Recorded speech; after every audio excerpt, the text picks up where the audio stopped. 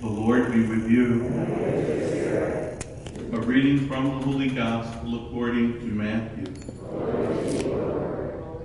Jesus began to reproach the towns where most of his mighty deeds had been done, since they had not repented. Woe to you, Chorazin! Woe to you, Bethsaida! For if the mighty deeds done in your midst had been done in Tyre and Sidon, they would long ago have repented in sackcloth and ashes. But I tell you, it will be more tolerable for Tyre and Sidon on the day of judgment than for you. And as for you, Capernaum, will you be exalted to heaven? You will go down to the netherworld. For if the mighty deeds done in your midst had been done in Sodom, it would have remained until this day. But I tell you, it will be more tolerable for the land of Sodom on the day of judgment than for you. The Gospel of the Lord. Praise to you, Lord Jesus Christ.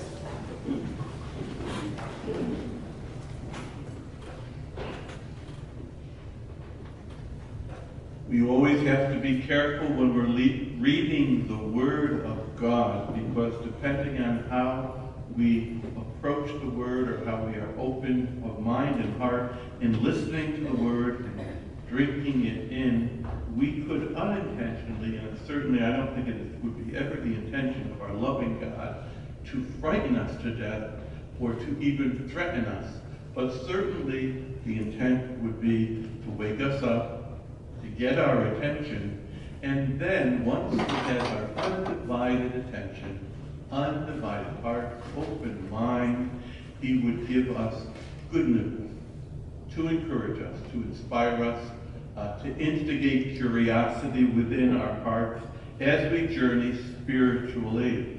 And so in the gospel today, again, if we're not careful, we could just interpret it on a very low, unintended level of being frightened by God to modify our behavior.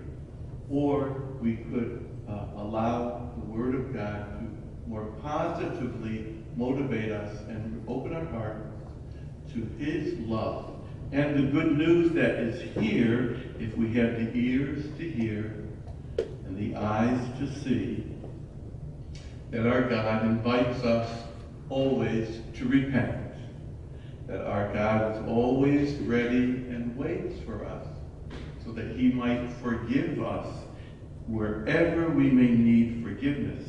And hopefully that good news will then motivate us in a positive way to sin no more, to do our best, what we would call traditionally, to avoid the near occasion of sin as best we can. And when we fail in the future, we again would, as Jesus did 3 times, he picked himself up. We pick ourselves up with God's help. And also as we honor his mother today under the title of Our Lady of Mount Carmel, we always have Mary and her help. She's always ready to assist us and to encourage us. Do not lose hope. Do not give up. And a phrase that I love in Scripture, I've heard it said that it's mentioned over 70 times possibly. Do not be afraid. Let us stand and pray.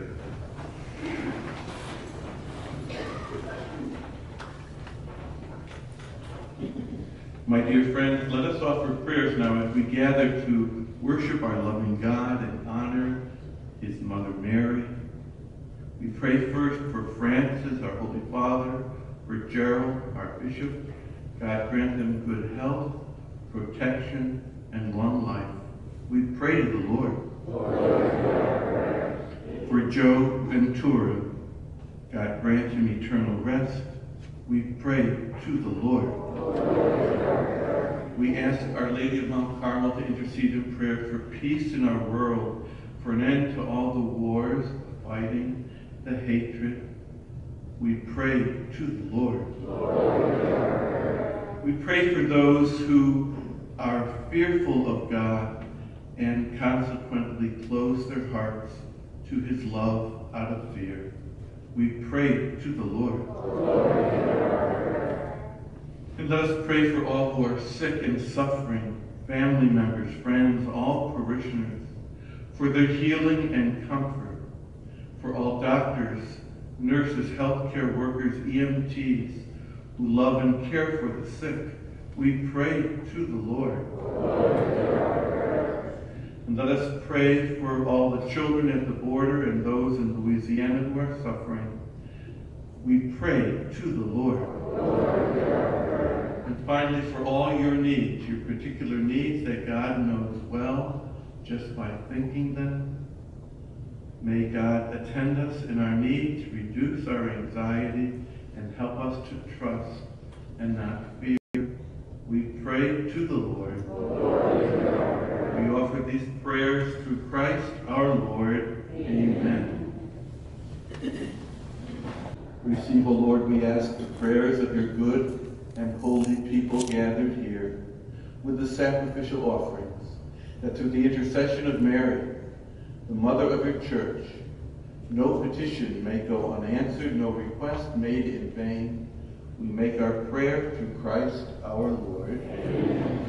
The Lord be with you. Lift up your heart. Let us give thanks to the Lord our God. It is truly right and just, always and everywhere, to give you thanks, Father most holy, through your beloved Son, Jesus Christ, your word through whom you made all things, whom you sent as our Savior, incarnate of the Holy Spirit, born of the Virgin Mary. Fulfilling your will, he opened his arms upon the wood of the cross. He conquered sin and death, revealing life and love. We join Mary, angels, and saints now as we all acclaim, Holy, holy, holy Lord, God of hosts, heaven and earth are full of your glory. Hosanna in the highest. Blessed is he who comes in the name of the Lord. Hosanna in the highest.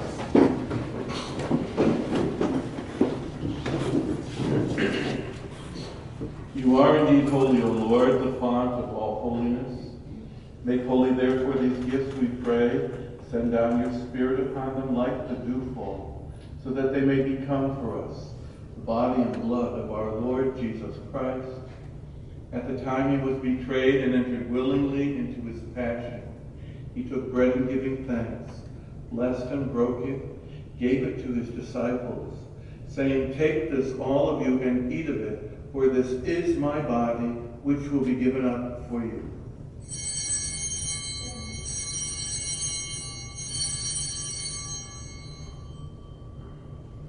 In a similar way, when supper was ended, he took the chalice, and once more giving thanks, he gave it to his disciples, saying, "Take this, all of you, and drink from it, for this is the chalice of my blood, the blood of the new and eternal covenant, which will be poured out for you and for many, for the forgiveness of sins. Do this in memory of me."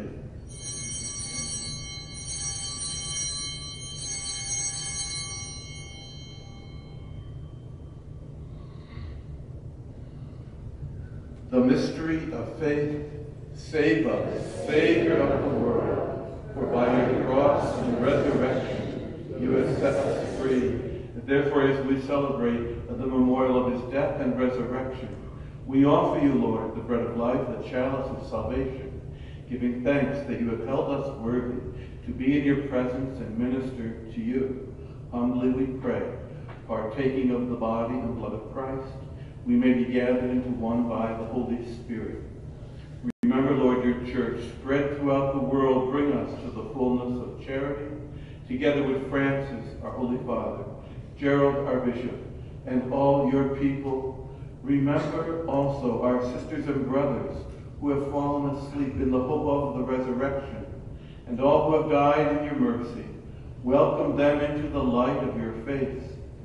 Have mercy on us all, we pray, that with the Blessed Virgin Mary, Mother of God, with Joseph, the apostles, and all the saints who have pleased you throughout the ages, we may merit to be co-heirs to eternal life, and may praise and glorify you through your Son, Jesus Christ. Through him, with him, in him, O God Almighty Father, in the unity of the Holy Spirit, all glory and honor is yours forever and ever. Amen.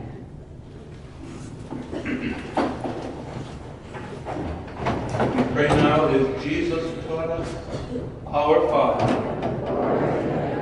hallowed be thy name. Thy kingdom come, thy will be done, on earth as it is in heaven. Give us this day our daily bread, and forgive us our trespasses, as we forgive those who trespass against us. And lead us not into temptation, but deliver us from evil. Deliver us, Lord, from evil. Graciously grant us peace, that by the help of your mercy we may be free from sin, safe from distress, as we await the blessed hope and the coming of our Savior, Jesus Christ.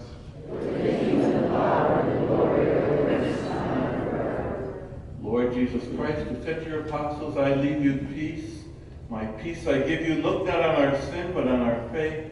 Graciously grant us peace and unity, in accordance with your will, who live and reign forever and ever. Amen. The peace of the Lord be with you always. And please receive his peace from one another.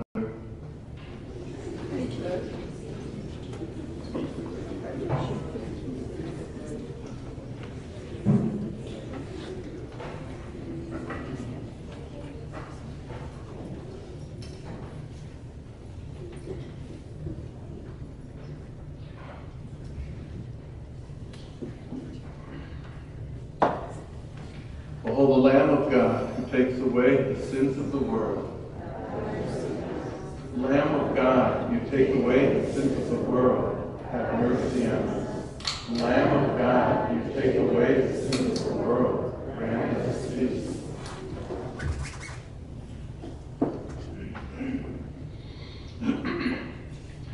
Behold the Lamb of God, who takes away our sin. How happy we are to receive him. Lord, I am not worthy that you should enter under my roof. Only say the word, and my soul shall be healed.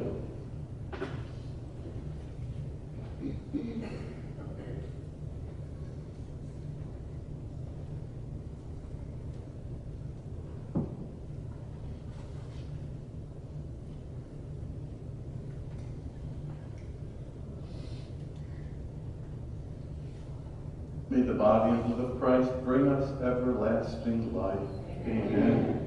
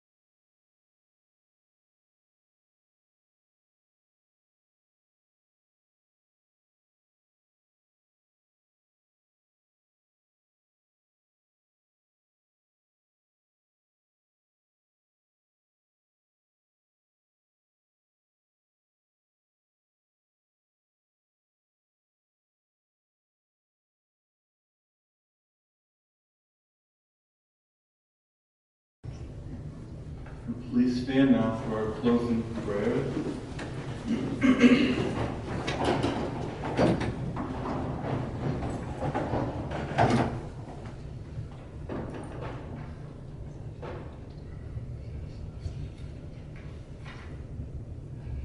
As we receive this heavenly sacrament, we beseech, O Lord, your mercy, that we who rejoice in honoring Mary may, by living as she lived, serve worthily the mystery of our redemption.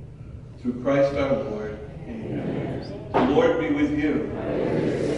May Almighty God bless you, Father, Son, and Holy Spirit. Amen. Have a wonderful day. Go in peace to love and serve the Lord. Thanks be to God.